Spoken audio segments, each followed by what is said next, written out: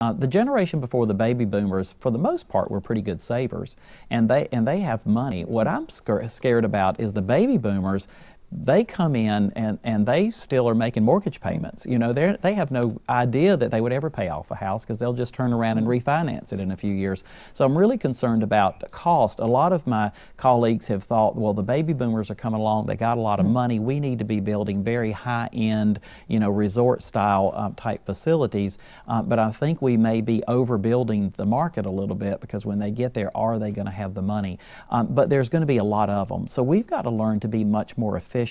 And we also have to be able to learn to use all the resources available. And that's why I think it's so important to when you take a look at, for example, in-house therapy, you know, providing that therapy inside of an assisted living facility where those therapists are there daily to take care of whatever patients need. What we found is that those patients live longer, they live with less needs that we have to provide for them.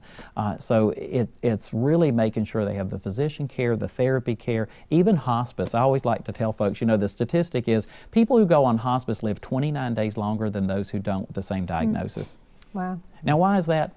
Because hospice is coming in and providing additional care and services for that person, but also because that person at that point in time has chosen to not seek more aggressive treatments that a lot of times actually bring on an earlier death rather than a later death.